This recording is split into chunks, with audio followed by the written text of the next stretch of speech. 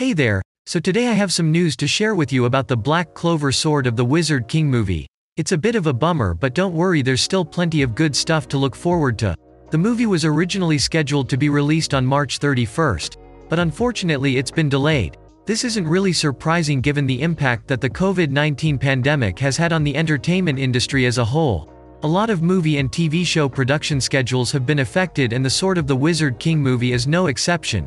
The official announcement from the movie's website explained that the delay was due to the ongoing spread of COVID-19. The movie's production team likely faced a lot of challenges, such as travel restrictions, limited access to filming locations, and other logistical issues that can arise during a pandemic. But the good news is that the movie is still happening, and it's now scheduled to be released on June 16th, and it'll be available to watch on Netflix. If you're a fan of the Black Clover anime series, then you might have been really looking forward to this movie. It was announced last year in 2022 after the cancellation of the weekly release of the Black Clover anime, so it's understandable that you might be disappointed by the delay.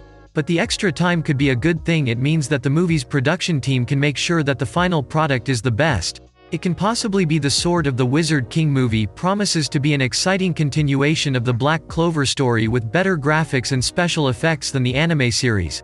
The movie has a larger budget and higher production values, so it's sure to be an awesome experience for fans. And while the delay might be a bit of a bummer, it's important to remember that the safety of the movie's cast and crew always comes first. So let's look forward to June 16th and get excited for the Black Clover Sword of the Wizard King movie. So yeah, that's all the information we have got so far. As soon as we get any new updates, we will let you know, so make sure to subscribe our channel and hit the bell icon to get the notification about the anime news.